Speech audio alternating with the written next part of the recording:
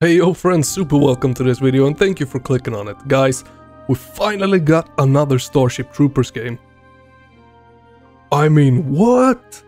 I used to be such a huge fan of Starship Troopers in my younger days, my younger, more beautiful days. And there is a Starship Troopers game, but it is quite old by now. And finally, we have a new one. It is from a studio that has developed Squad. And I haven't played that game, but it's supposed to be a tactical first-person shooter, and it has 88,000 reviews on Steam, mostly positive. So, I mean, my hypes are getting up instantly. I want this to be good. I want this to be good so bad. We're gonna go through the announcement CGI trailer and the gameplay teaser, and straight after that, I will be going through some details of the game. So let's do this. Here we freaking go, Starship Troopers. Off-World Industries. That's the developer. TriStar, that has to be the publisher. Look at that bug leg. Look at that bug leg. Have you guys seen the original movie from the 90s? Let me know in the comments. Marvelous. Definitely. That was a short teaser. So, let's move on to the gameplay then. Let's go. Free alpha gameplay footage. 12 player supported session. Okay, nice.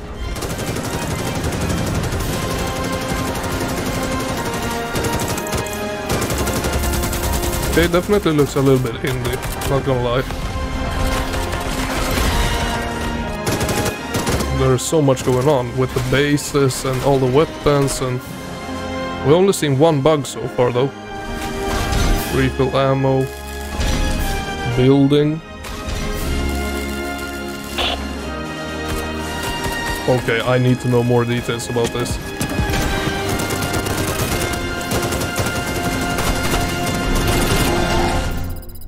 And that, my friends, is all the footage that has been released about the game so far.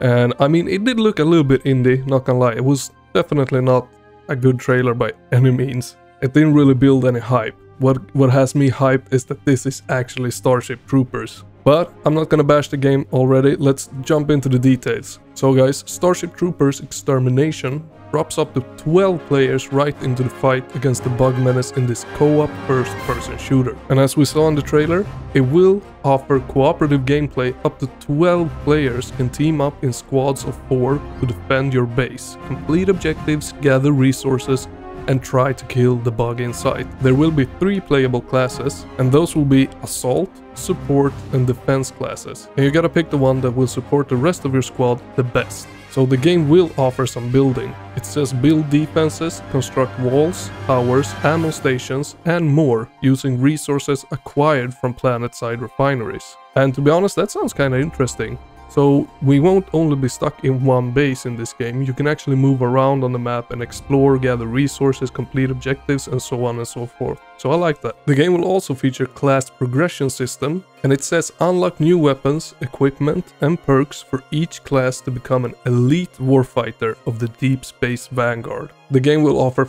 5 unique bugs at the start, and this will release as an early access to begin with sometime during 2023. And so far, it almost sounds like a free-to-play game, but I can't see any announcement on that, so we're gonna have to wait and see. The game will offer one massive map with 5 unique zones, and swarm-based combat with hundreds of enemy bugs on screen, to deliver the sense of an overwhelming planetary war. And that I like. I really hope they nail that feeling. And guys, that's about it. That's about all the information that has been released on the game so far. I mean, I'm kinda semi-hyped for this. I am so hyped that this is another Starship Troopers game, but yeah, will it be good? I don't know yet.